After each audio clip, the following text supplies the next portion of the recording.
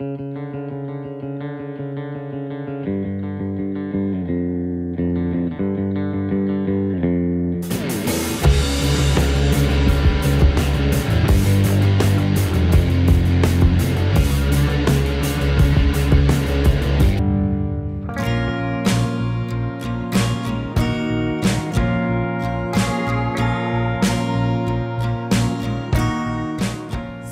TV, channel of God's love. A warm welcome to all our viewers on this episode of Activists of Goa. We are pleased to bring to you Goa's respected, most loved and adored High Court advocate and environment activist Padma Shri Norma Alvares. Advocate Norma Alvares is the well-known campaigner on social and environmental issues of public concern and has argued pro bono hundreds of public interest litigation cases in the Bombay High Court on environment issues, human rights, women and children's welfare, prevention of cruelty to animals, etc. for Goa's NGO and citizen groups. For all the selfless work she has done to the society in relation to the protection of environment, women's empowerment and animal welfare, she has received several accolades, including the prestigious Padma Shri from the Government of India in the year 2002 and the Yasha Damini Puraskar from the Government of Goa in the year 2003. We have pleasure in welcoming Advocate Norma Alvares. Welcome to our studios, ma'am. Thank you so much. I'm happy to be here. So are we. Ma'am, your service towards society is so enormous. In fact, I don't know where to start and where to end, but I will make an attempt. I do not know where I will end. I am very honored at the accolades you are giving me before the interview even. Ma'am, can you tell us, when did you actually develop the love for environment protection? Was it during your college days at the St. Xavier's in Mumbai? Well, I was a student of Sophia College, Mumbai, and no, I did not really have environment concerns when I was in Mumbai, but I did develop a very strong social and political concern, you can say, after a seminar which I had attended somewhere in the year 1971 or 72 at the Vishwa Yuva Kendra, which was taking an overall view of the situation in India, and I realized that life was not as simple as a young teenager in college thinks. It is all about studying and improving oneself and getting a job, and the world will become better for it. I realized then that there are millions who don't have access to these luxuries, I would say, of a college education, and I began to think in terms of using the knowledge, the information, the skills that I had as a very good student. How could I be of use to people in this country as well? That was somewhere when I was around 19 or 18, 19 or so in college. But it did not get into environment. It was still a kind of social issue. You see things like the backward classes, Harijans, undeveloped societies and so on. My love for the environment came when I came to Goa. I began to see how important the environment is to people who are what you would, I don't call them undeveloped or non-developed, but people who have less access to many things, or the privileged society, let us say, the non-privileged society. For them, environment is their biggest asset. Clean water, fresh air, decent basic food, necessities. Basic necessities, very important to an unprivileged sector of the people, because that is their only asset. Privileged people can fly off to wherever they want when there is trouble, but for the rest of society, they are where they are and they have to put up with things that are around them. and environment thus became a big concern. As a matter of fact, my husband and I, we lived in Sattari Taluka, Thane village. For 5 years. We were on a farm. We had a rural development project, as it was then called. And I saw how people around there lived, what limited access they had to regular things like ration cards and documents and so on. And that was also the reason why I took to law. Okay. Yes, So, it is all stemming from Goa. The surroundings around you ignited that, yes, to do something for the less privileged people. Absolutely, absolutely. And, give their life a meaning, kind of, Absolutely. So that, whatever they cannot reach out on their own, there was someone giving them a hand. Well, I don't want to make as though I was some kind of a savior, but being in a privileged college, coming from a society, middle class, but not poor background, I could have climbed the ladder, so to speak, in university, yes, or in civil service, or in any field that I wanted to. Liking, yes. But the inclination was how to do something with my education, my background, my skills for the less privileged, for people who are less privileged. Basically, it was that. And environment became a strong pinhole, so to speak. So then, gradually from this wish of yours, you moved into bigger public issues, and you fought for justice. Am I right? That is right. That is right. It so happened that around the time I finished law, I did law while I was in Goa. Yes, while I was in Goa. And around the time I finished law, which was in 1986, the Environment Protection Act was notified that year. An all-pervasive umbrella law which brought everything regarding the environment into its domains, which made it an overriding law. No other law can override the Environment Protection Act. It was like waiting for someone to get it enforced. And we began the enforcement of environment law actually here in Goa. Can I say that the very act was the turning point for you? Absolutely. So, as far as I know, you are the founding member of the Goa Foundation. Yes. A very prestigious NGO working in Goa. Yes. And this NGO was founded somewhere in 1986. 1986. Can you tell us what is the USP of this Goa Foundation that it has, gone to such level in social activism? See, Goa Foundation founding members are all Goans.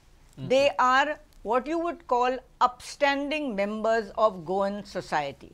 They were people who were a journalist, there was landlords, there were people in industry. They all felt that we must do something for Goa in order to maintain its character, its uniqueness, and it was they were beginning to see that the industrial regime which was being foisted on Goa at that time, the Zuari agrochemicals, the Ciba-Geigy, these were all new industries, the fertilizer companies and so on, pesticides, these may cause Goa's destruction. And at that time again, the state was being opened up to tourism, there were 5-star hotels coming up, sand dunes were being destroyed. The beginnings of development in a destructive form were being seen. And that is how we got together, not any predominant requirement of legal. It was never in the mind that we will do legal work.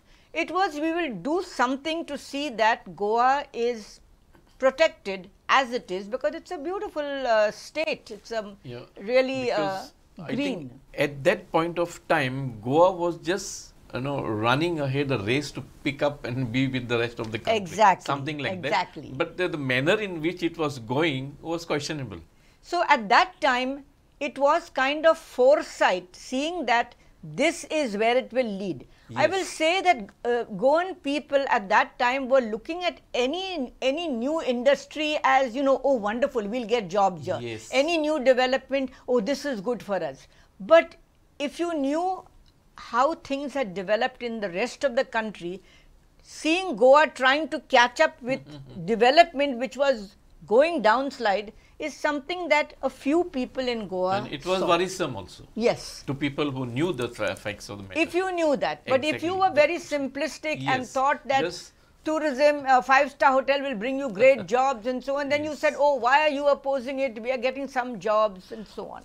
Ma'am, as far as Goa Foundation is concerned, I think Goa Foundation takes the honor for starting the PIL culture in Goa for the citizens and for the activists. And I think the PIL, is the PIL the strongest way for a common man to seek legal course? Not necessarily. Not necessarily, in the sense that going to the court is the last resort for any citizen. Okay. We do not advise people, if you have a problem, go to court. We do not advise it. We always say use whatever methods are available in society, which is send a memorandum to your panchayat, to the town planning, to the chief minister, have a dharna if you need to, send representations, do what you can to educate or to persuade the government to change its view. If all else fails, then we go to court. I know recently citizens say that, you know, we have faith in the judiciary and we don't have faith in the government, but the fact remains that government is the administrative arm to make policies. Correct. And so on. And the judiciary is only to see whether those policies that are made and those decisions that are taken are in violation of law or not. The judiciary does not make law. Correct. So therefore, I would say that the way for citizens to raise their protests is to participate in public administration. Now you find sometimes a notification issued asking for comments. How many citizens respond to it? Respond to it. Show that you are opposed to it, give your reasons, think about it. All these are ways before you go to court, which is the last resort. So the PIL, according to you, is the last resort for Absolutely. citizens. I am absolutely You have to clear. exhaust all the other measures that you have. You do democratically. have. Yes. Am I right? Yes, absolutely. You have to exhaust them democratically. As you said, then I would also support that view that today people have huge faith in the judiciary. Judiciary is their last source, you know, of getting the right justice. Yes. That is why perhaps they bypass all these in-between routes and go directly for a PIL. Is it something that like is, that? People ask Things are changing very fast as far as Goa is concerned. What happens is when the executive moves too fast, then if you don't get a judicial order halting it, you also become late in a public interest matter, because you cannot go to court when the project is 3/4 done and by the time you approach the court weighs it. They look at how much money is invested, when did you come to know, and so on. So time is also of the essence, and unfortunately the government keeps hiding a lot of information, and by the time citizens get to know of it, there is already half the trees are felled and the project is already halfway through, properties are sold, they are sold on the internet and so on, and then the third party rights come in and the whole ball game is different. So that is why people start trying to go to the court as soon as they can. Do not waste time. Do not waste time. Ma'am, I want to take you down memory lane. It was somewhere in the mid-80s, if I can recall, somewhere in 1987.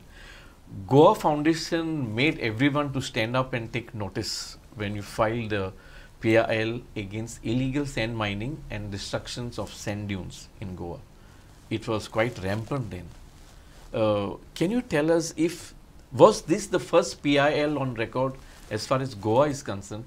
Because till such time, I think people were not much into taking recourse to judiciary through the PIL. Actually, in those days, it was not even called public interest litigation. What was it? It was simply writ petition. Writ petition. It was simply called a writ petition. So I cannot say that it is the first writ petition. Okay. But it was As a writ petition. Yeah. Yes, it was a writ petition wherein we said that we are coming to file this writ petition in public interest and we are not personally affected, and the destruction of sand dunes is happening all across the coast. We are an environment organization. We kind of made out a case for our intervention, because one of the main things that you have to do in a litigation is to disclose locus standi, which means what is your standing in this matter? What interest do you have? And usually people have some personal interest, you know, some building in front of my house, or some road which is blocking my, not giving me access, whatever. So we had to disclose that we don't have any interest in it, but we see that there is this destruction and it is going to destroy Goa, because Goa is filled with sand dunes and so on. And in that sense, you can say it was the first public interest litigation, but it was not called PIL. Right. And the then advocate Ferdinand Rebello, who later became Chief Justice of Allahabad High Court, Goan, he is the one who argued that case. I didn't argue the case. I was just about, I just got my career. Yes, I just entering the legal profession. But he argued it. Talking about your legal profession and career, ma'am, can you recall right from the time of your legal profession till now, how many PILs have you fought on a pro bono basis for NGOs and citizen groups? I think I'm told they have crossed a huge number. Yeah, they've crossed 250. Maybe they are nearing 300. Almost 300. Almost am I right? Yes, yes. So how do you feel about it? You know, giving so much of time for society, fighting for a cause. At the end of the day, how do you feel? You know, there is a tremendous amount of satisfaction, not at winning. I mean, surely there is a lot of happiness at winning. But there is a lot of satisfaction when you are able to represent the wishes of the client, the anguish of the client, their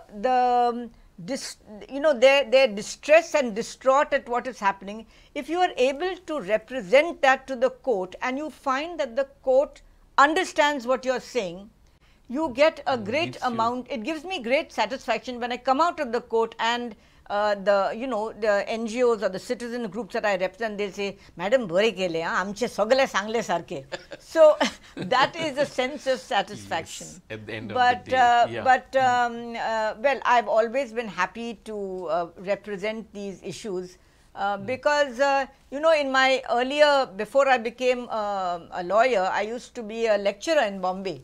In Sophia College, I taught. So speaking and addressing, an audience of then students, maybe now judges, and trying to put things logically to explain to someone is something which is already there in me.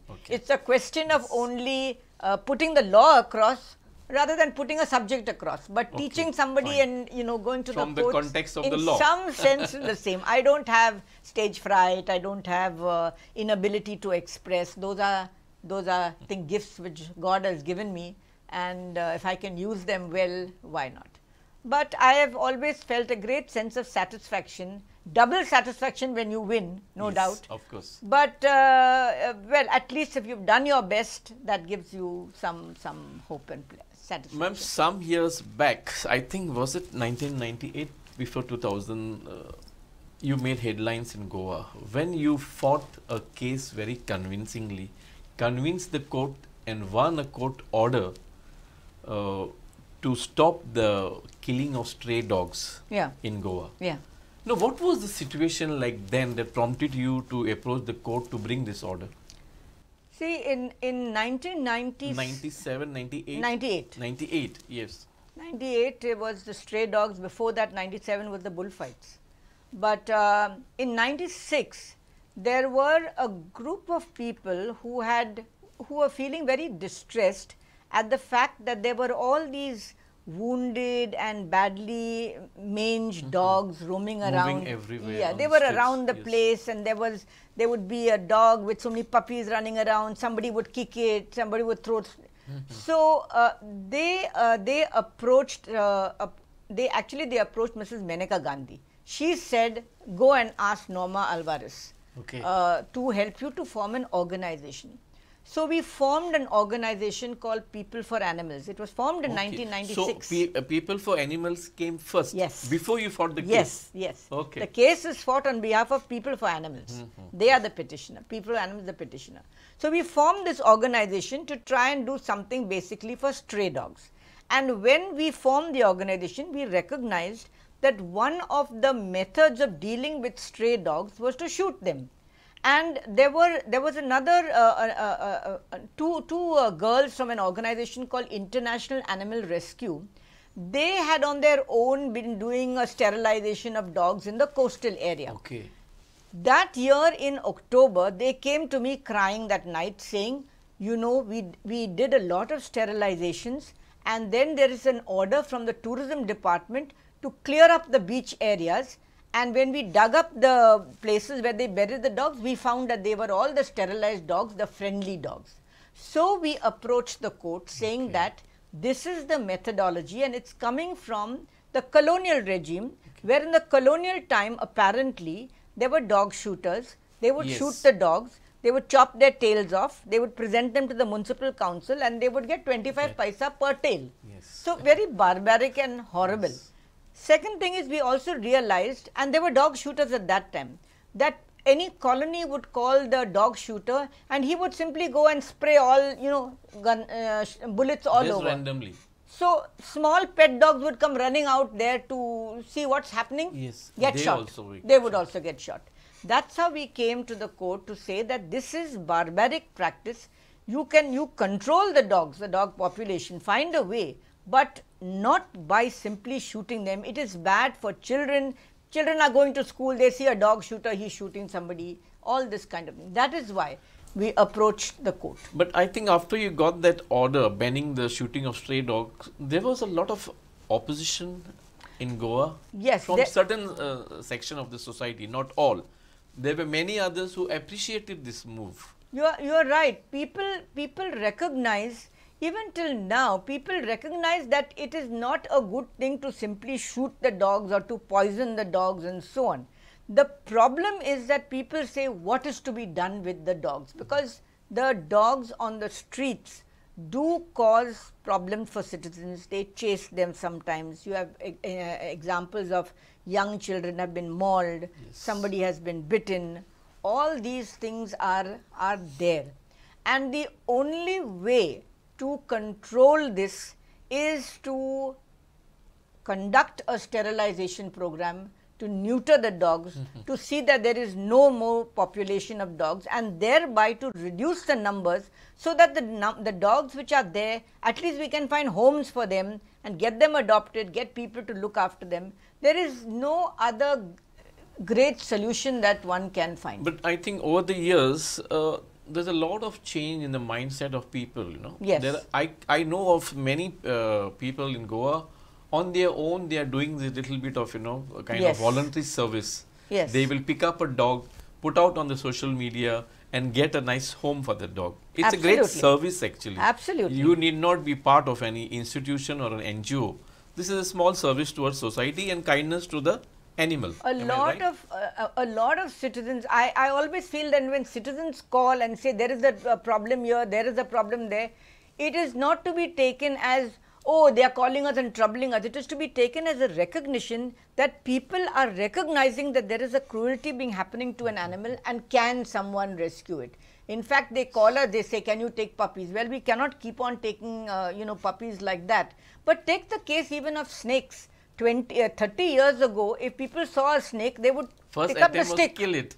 Now, then the slogan came, instead of picking up a stick, pick up a telephone and call a snake rescuer. So that brought about a change, social change. And now there are at least 20-25 snake rescuers trained to rescue. And not only the snake rescuers, official guys from the Department of Forest, I think there, but there are people who are themselves learning this art of catching snakes. It is the ordinary citizens. I am talking about the citizens. Forest department sometimes come, sometimes they are off duty hours, but citizens in every place they are ready to go at any hour of the day or night. Getting back to PFA, you said it was the PFA who approached the court and brought about this order.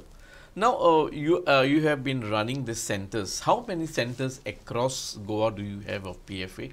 And what exactly is PFA doing, to control the stray menace and spread of rabies? Okay. I think it's a national program. There is a national There is program. a national program. Yeah. So, to answer your first question, PFA has got 2 centers, one in Vasco, Okay. one in Ponda. But there are many animal welfare organizations spread over Goa. There is PAWS in Panjim, there is Goa Animal Welfare Society in South Goa, there is South Goa Animal Welfare Trust. There are many in different places.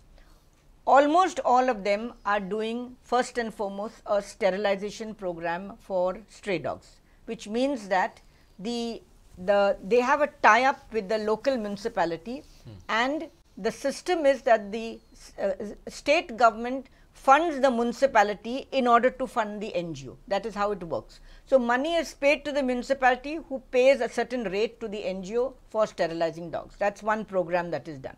The second thing that PFA does is relief and rescue. Phone call, like in Vasco, any time we are a part of the, we are sheltered in the Mormugao Municipal Council's land. So, we are an Yes. MMC animal Yes, shelter. yes. So, we take all calls which are road accidents, whether they are cattle or whether they are dog, we take them up, we pick them up, we take them to the shelter. It's not a very large shelter. So, cattle, if we pick up, we send it to Dhyan Foundation, which has a large shelter in South for Goa dogs, for okay. cattle. Dogs we rescue, we keep in the shelter, we treat them, we then return them, we sterilize them, and so on. So, basically it is a sterilization program and a rescue and relief program that we conduct. We also do these vaccination camps Yes. in the city, but there is this Mission Rabies also, which is funded by government, and they do an all Goa vaccination camp. In fact, I am a witness to your PFA functioning in Vasco, and they are doing a marvelous job, I should say. You just got to give them a call, and they are at Somebody the site comes. to rescue Yes, the dog. yes, yes. Second thing, even their mission control, rabies control mission is really doing well. Very, and very it's very good. successful Very good. attempt. Yes, yes. And secondly, another thing that I have seen is after they rescue a dog, they keep it in their shelter, treat it of any sickness it has Exactly. got, and there are people who come and take it for adoption. Yes. That's the biggest, Yes. change that this PFA has brought in Vasco region, in the Mormugao. That is why we only need to control new numbers, and one of the problems is these pedigree dogs. People get these breeds like the Rottweilers, and these are breeds which if they mix with the locals, the pups that come out have got these sort of violent qualities also in them, ferociousness in them. Kind of. Whereas our local Goan dogs, they are very Docile. tame, they are docile. Docile. It's a shoe, they run away. Exactly. These people don't. So that becomes a problem in society. They retaliate. They retaliate. Right from small on. Because they've have got it in in their blood. genes. Bloodline is like that. Ma'am, a short while ago you spoke about, people, some citizens were mauled. We had a case like this in Vasco. Yes. In the month of April, I think, where a middle-aged woman was Woman. badly mauled by the Yes. strays, Now, this stray may have been neutered, may have been even injected against rabies. But then how do we get control of this situation like that? Because no doubt PFA picks the dog, will treat it, neuter it also, and all the other things that they do. But then they are leaving it back in the surrounding from where they have picked it up. But see, the issue of people What always. could be the reason for a dog to go and attack a human being just like In that? that case, that dog who attacked that woman, she said she was walking and she stumbled on something and she fell, and the dog attacked her. Something. Now that was a female dog. She had 4 or 5 little pups in that forest. There was a jungle somewhere Yes, there. yeah, She had bush, pups there, and she was trying to look for food which you could take back for them. Okay. So the woman, to be honest, she was quite sympathetic. We visited her in the hospital, and she said, "Jano, she jata kenna," and so on. I had food in my hand, and maybe the dogs wanted that. These are really unfortunate incidents. I cannot give you an explanation, but basically that's why we are trying to control the population. Eventually, we had to spend a lot of time trying to catch that dog. She was she is a female, but she was the leader of the pack. If she barked, 5 males would come Would to have help her. come, yeah, so, chasing. so that is how there was a pack of dogs, but we have sort of successfully neutered them. Sometimes what we do is we pick up the alpha male, whoever is the leader, I see. and we take it Of the away. pack, yeah. Yes. Keep it away for some time, try to break the pack in that sense, its leadership, and then when you return it, he has lost its standing and the thing Okay. becomes a little bit easier, so to speak. So, if government had some kind of a, this shelter where, from time to time you could keep a dog and then release it, which we do in our shelters, it might have helped But the then situation. there are your own limitations. The shelter is not Yes. that big to house so many It's dogs. not big. Government has to step in somewhere, no? And you provide, know- because there are NGOs who will do the work, but they need this backup system support. You need regular money, and there's also the fact that if you suppose you took away all the dogs, then all the food which lies around, you'll have the multiplication of rats will be there. That is Also that another was found in fallout. Surat Yes. when they had that whole plague over there about 15-20 years ago. Yes. They cleaned up this the city, and then there was no one to scatter the Yeah. food, and I mean it looks Scavenging. disgusting, Yeah, but yeah. at least when the sun comes it dries it up. If it stays in that you know how people take their bags and throw it. Exactly. So again it is garbage. If it's not done, not taken care of properly, leads to the stray dog population. It's But a then, kind of yeah, vicious it's cycle. cyclical. Yeah, you have to deal Ma'am, with it. moving from the dogs, Yeah. I want to bring your attention to the bullfights. Yeah. PFA had also filed a PIL some years Yes, back. yes. They fought the case, and they brought about a ban on organized bullfights in Yes. Goa. Now, there was the opinion was divided. While some people liked it, because the reason was that this cruelty against animals, and you wanted to prevent that cruelty. Yeah. But then there are politicians in the south, especially, who are in favor of continuing these organized bullfights. They even quoting the Supreme Court ruling on the other states, Jallikattu, right? And they want to apply it to our state. Yeah. What is your take on this very sensitive issue as far as Goa is concerned? See, if you take the case of stray dogs, by having a ban on killing stray dogs, people have some problem because the stray dogs are attacking them, or there is some problem with them. Bullfights is a pure entertainment. Nothing happens if bullfights are not organized. Only some people, entertainment is taken away, what they consider as entertainment, and there is a whole gambling and betting which goes away.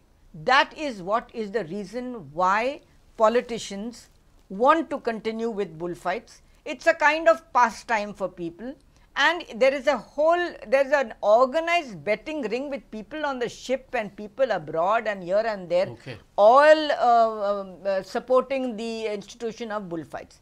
Now, bullfights is per se, according to the law, no way that you cannot read it unless the law changes. If you incite one animal to fight another animal, it is a violation of the act. As simple as that. As simple. You incite, that means you organize Yes. one animal to fight the other animal, whether it is a bull, whether it is two rabbits, whether it is two dogs, whether it is two goats.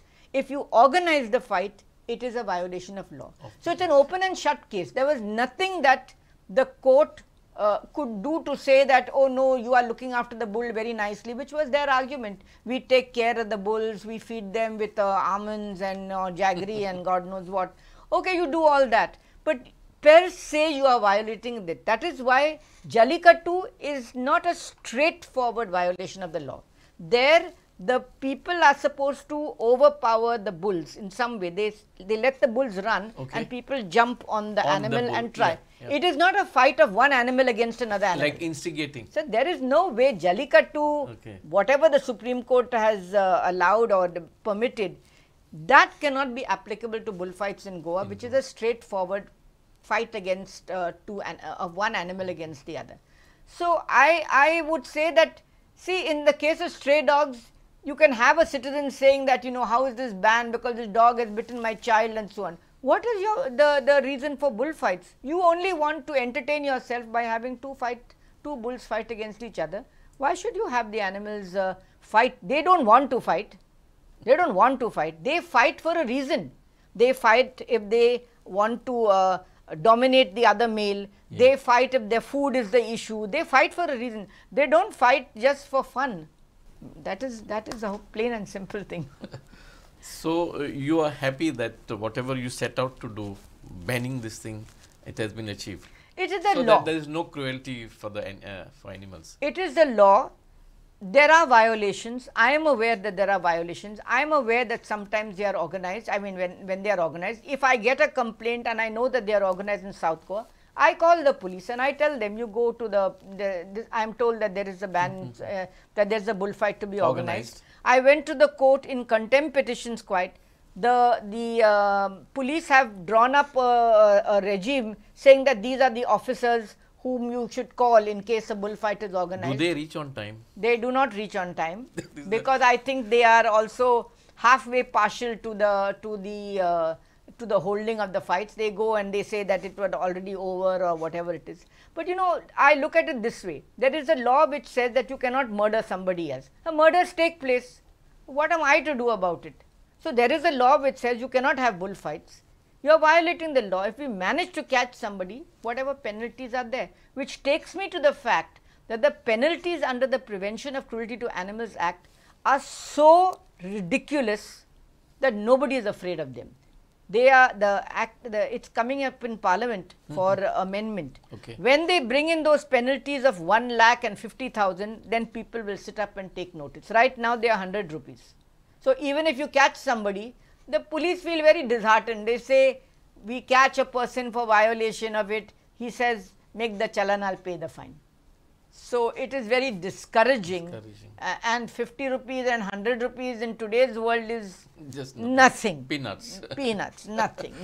So Ma'am, you are also the member of the Animal Welfare Board of India. Yeah.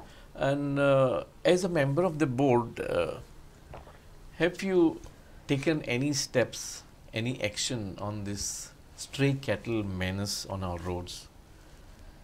It has come to such a point that it is the biggest risk for any rider or a person driving a car, especially in this monsoons. Otherwise also, many people have met with accidents. At one time, our organization PFA tried to paint the horns of those cattle, fluorescent paints in Vasco area. We tried to do it. At another time, we also tried in the evening hours to shoo the cattle off the highways, because that is the place where they go at a very high speed. But the High Court had directed every municipality and panchayat to have a cattle pound. The municipalities and panchayats all gave a list of places where they have a cattle pound, and they have a cattle pound keeper also. But that fellow is now doing other clerical work, and there is a survey number given, and there is not a bucket nor a rope nor anything in that place.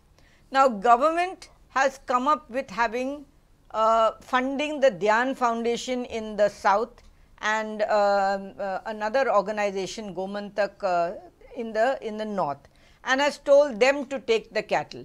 It is given this vehicles with hydraulic lift and so on to pick up cattle and so on.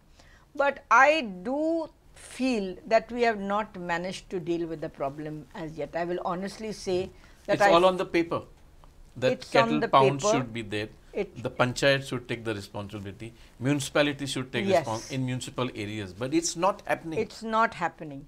And the court is still grappling in a public interest litigation. Somebody is dragging their feet on this. See, the cattle also are too many. That is also there. There are too many cattle. People find that once the cattle is not productive, that means it's not giving milk, then those who have cattle, they just let them go. They don't care about them. So they leave them. Then the cattle have discovered that in the marketplaces there is some nice good vegetables and so on. So they tend to go. In fact, in the Mapsa market, the cattle They all come to the place in the evening time and they eat over there, and then they go home in the morning time. They have even understood the timings. regime. So that's how they sit on the roads, because the roads in the night are a little warmer than the sides. So they tend to remain there. But it is a problem, and I think unless you have large gaushalas where you can take the cattle them up and and just keep dump them them, there. and government can feed them, because unlike dogs, cattle can stay together. It's not a problem if you have a big goshala and you have you can arrange for food, the vegetable waste in the market to be taken. But short of taking them to some place, there is not much else that you can do with the sort of regime. It is a problem. Ma'am, as you look back on the last 40 years of your legal career and this high profile and yet stressful job of a social activist, environment activist, and fighting PILs to protect Goa and Goa's destructions, have you any time regretted your decision to be in this hot seat? Not really. I will tell you that we live in Para, in a village. It's a very quiet village, and I am surrounded. In fact, we don't even have a road of a traffic road in front of us. We have a small narrow lane. And when I go home, and we are at home, we only hear the crickets at night and the birds early morning. I cannot hear a single horn or anything. I think that being in a peaceful area rejuvenates the spirit. For the next day. It does. You have a sense of peace. I forget about the Chief Minister of Goa and the Prime Minister of India and all the policies, and I'm involved with the dog and the cats and whatever is there. No doubt some time is spent in preparing for the next day and so on. But it's not as if it's the quiet of the place and the peaceful environment which invigorates you, and you can get up next morning with a new will. I think that if I was living in the city with noise and some things and all, I might not have been, I might have felt the pressures of civilization on your head. But this is as peaceful as it can get. It's a natural therapy. Absolutely, absolutely. Natural therapy. Do you agree with me? Absolutely. And no, I don't regret it at all. I do, in one sense, in my younger days, I used to be a good singer. Okay. But arguing my head off in the courts, I have lost that singing voice. You have forgotten to sing. Not forgotten. I have lost that voice. Okay. You strain your vocal cords a bit much. So it becomes and so if I got any regret, that is one regret, that I should have learnt to talk softer in the beginning. In those days, we never used to have mics in the court. Right. And being a lady advocate with all others were men advocates, and they have louder and stronger voices. So I had to use my power of the vocal cords. And I strained my voice as a result. So today I cannot sing like I used to sing. So that is the only regret I have, if at all. Ma'am, once again I want to ask you, even for the last 40 years of your legal profession, your social activism, which is more in focus, as a social activist, environment activist, have you any time felt threatened or intimidated by the powers that be, by the multinational against whom you fight sometime, the industrialists? Has it been any time like this? Not really, not really. Including the projects that you always, have a word to say. Sometimes we have had maybe the project proponent, or maybe a friend of the project proponent who is known to us, who might have called up to say that, there is this project that you are fighting against, can we come and see you about it? But we have always taken the view that once the project is in the court, then there is no point in us, there is no negotiation possible. We have gone in a public interest litigation. Yes. We cannot withdraw a public interest litigation. And whatever we have to say, we can only say it through the courts. And I think people, in the beginning years, they used to say that, that time we were doing the coastal hotels. And in the early years, I remember they used to say that, oh, you are fighting against this hotel at the behest of that hotel, or that hotel at the behest of that. But I think over the Those years, were mere allegations. it used to be an allegation that, somebody has put them up to it and so on.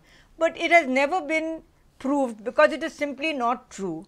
And we fought against the entire lot of hotels on whatever grounds there were, or industry or whatever.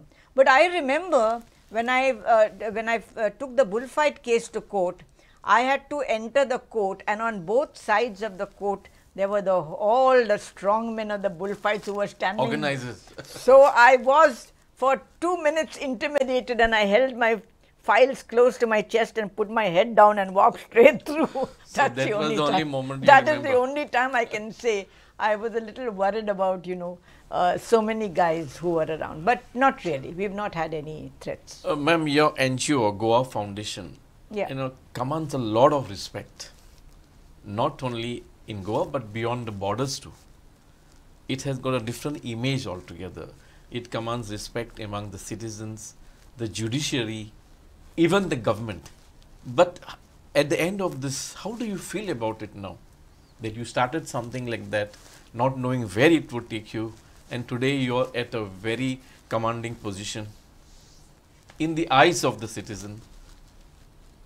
I don't know how to answer that question, in the sense of, well, we just feel that we did something that we enjoyed doing. To be honest, it has not been a cross that we had to carry.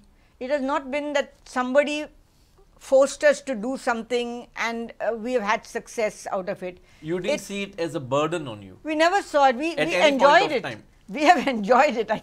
I can tell you in the sense that we have not enjoyed the problems, but we have been happy to use our minds, which both my husband and I, both Claude and I have, to use the mind to negotiate the law and see, this is happening. Is there a law which prevents it?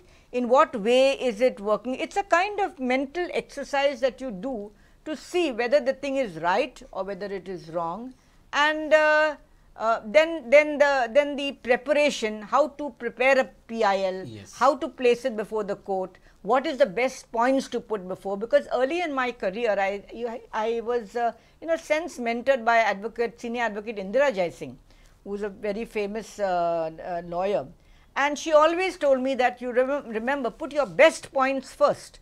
So what is the best angle to take in a PIL? Because there are many facets to it, you could go on one side or another side, what you could discuss. So how to present it, and then there's the satisfaction of succeeding in getting some at the relief end and of so the on. day. So it's never been a burden, and it's nobody has made us do what we did. Now, coming back to Goa, Goa Yeah. is such a small state among all the other states in our country, and we have just about 40 constituencies. And say, the land mass of around 3,700 square kilometers, and population less than 16 lakhs. Yeah. Do we need so many social activists to protect our small state? Or is it forced upon us to come out as social activists? I think it's one of the strong points of Goa that there are so many people who are rising up, And vigilant. vigilant, and wanting to protect the state. Not many states have this. People here are vigilant, they are aware, they are willing to put aside their personal lives and come out to fight for the state. I mean, Goa means that much to people. They could easily say, oh, what do I care? I will go and live abroad, I'll take my money and go. But Goa is so evocative that people who live here and Goans who live abroad also, they all want to see what is happening with their beloved Goa. And that is how the number of activists Is on the rise. Is on the rise. I remember Justice Sri Krishna saying to me once when I was arguing on some matter, he said, how is that you should come to Bombay, we need people like you in our city also, something like to that effect, it's a matter of pride, I think, that there are so many vigilant people and coming out. Please don't go, ma'am. We need you in Goa. I'm not going anywhere. Our time is running out, but I have few more, Okay. just 2-3 more questions, and I need brief answers from you. Are you happy with the recent High Court order to the Goa government that that Madi Wildlife Sanctuary has to be notified, within a period of 3 months? I am overjoyed. You're overjoyed. Overjoyed. The reason being that not only will the forests be protected, because the National Tiger Conservation Authority in its report said there is no management plan for Goa's wildlife. That is what the NTCA has said. Such a strong indictment of the Goa government. It's a very serious observation. Very serious. No management plan. Said also that although the wildlife area is there, 700 odd square kilometers, the kind of animal population that should be there is not there. You don't have the levels of animals, the deer, the sambar, the small, the rabbits. There is a chain of kind of animals which have to exist for the tiger to survive. And if the tiger survives, it means all this is there. So that is why the tiger is the umbrella species, the apex species. For all the other species. It means that there are co-predators, they have got food to eat, they have got food to eat, they have got food to eat. That kind of chain is there which helps in the pollination, biodiversity, all this is there. So when you have such a strong indictment by the NTCA of Goa's wildlife, which says that you have marked the area, but the protection and the management is not there at all, then it is high time that it is put up at the earliest. And the area has been marked, they don't have to search for the area, they only have to notify the area. Secondly, they have to apply for the funds, they will get the funds, along with the funds they can put in all the infrastructure which is required. So I am extremely happy at the court's order. But what we hear now, following the court order, the forest minister is quite adamant on implementing the court orders, and he is looking for options and alternatives how to quash this High Court order, and even approach the Supreme Court if need be, and maybe some other options too. That is what we get the feel as a citizen. But what is your opinion? Will this hold if he goes into an appeal? See, it is the right because you have fought the case so meticulously with all facts and figures. The High Court order 94-page judgment is very, very detailed. It has covered all the angles, because all the angles were raised by them. They raised all these issues, and all their objections, I dealt with each objection that they have raised. Now they are coming out with 15,000 people and so on. But yes, but they never put that before the High Court. They never said to the High Court that we don't want a wildlife sanctuary, a tiger reserve. They never told the court that 15,000 people will be affected, or whatever numbers they are giving, because they would have to show how 15,000 people have to be resettled. Exactly. Today they are just giving figures, but the forest officers who drew up the tiger reserve, they specifically stated we have drawn the boundaries of the tiger reserve excluding the habitable areas. So when the forest department says that in writing, and that document is put before the court, why did you not counter it and say no, that document is wrong, I didn't produce it, your own department produced it. You could have produced figures showing whatever you wanted to show. So right of appeal is your right. I will say you want to appeal the order, you have a right to appeal. But I think that all the legal arguments are covered in the High Court order, and moreover, it is not the Goa Foundation who's saying that should be made a tiger reserve. It is the National Tiger Conservation Authority saying it should be made a tiger reserve. I have only come and presented it to the court. That's all I have said. I have said they are saying make it a tiger reserve. So attacking the Goa Foundation and saying that you have asked for a tiger reserve is not the issue at all. It's like I am the messenger. You don't shoot the messenger. You go to the NTCA, who has given it, And that, after all, remember, Project Tiger is a national project. It's a prestigious. Absolutely. It's a prestigious project. Absolutely. The Prime Minister is championing it. Yes. Why should Goa state And say there we are don't want to be part of so many it? other states in the country 55, which have set up 55 tiger reserves. tiger reserves. And Why does corridors. Goa state not And want to be moreover, part of it? not only tiger is a national animal, it's an endangered species. Absolutely. And we all know that the presence of tigers in our wildlife sanctuary is a fact. They are no longer visitors or tourists as the narrative goes, from certain quarters. Am I right? It's a fact, Yeah. and they move. So Tigers have to what is move this up and big down. fuss about notifying it into a tiger corridor? I don't know what is the fuss, because it's not going beyond the wildlife sanctuary. It's already a wildlife Within, sanctuary yes. area. It's within the area. It's already a wildlife sanctuary. I showed to the court that in the fringe areas or the buffer zone, people do not have to be resettled.